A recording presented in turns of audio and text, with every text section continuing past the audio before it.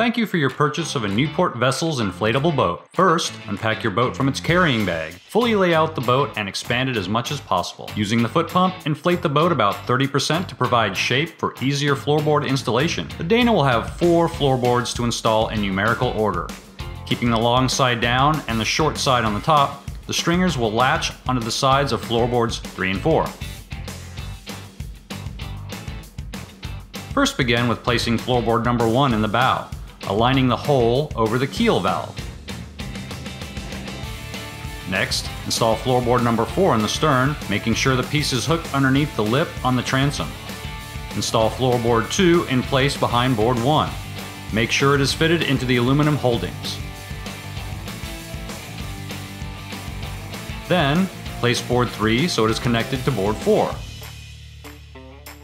Connecting 2 and 3 is easier with 2 people, but it can be accomplished by yourself. By using an oar as a lever, prop number 2 and number 3 up so they join. Then set the floorboards in place by pushing down or stepping on them. Secure the floorboards together by attaching the stringers onto the sides of floorboards 3 and 4. Remember to keep the contoured section against the hull.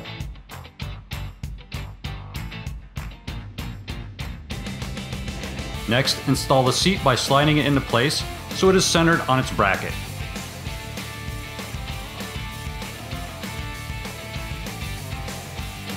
Make sure the seat is centered before full inflation. Lastly, you can fully inflate all of the tubes. The foot pump is designed so that you cannot overinflate the chambers. If you're using an electric pump, do not use it to inflate all the way. Always finish inflation with the foot pump.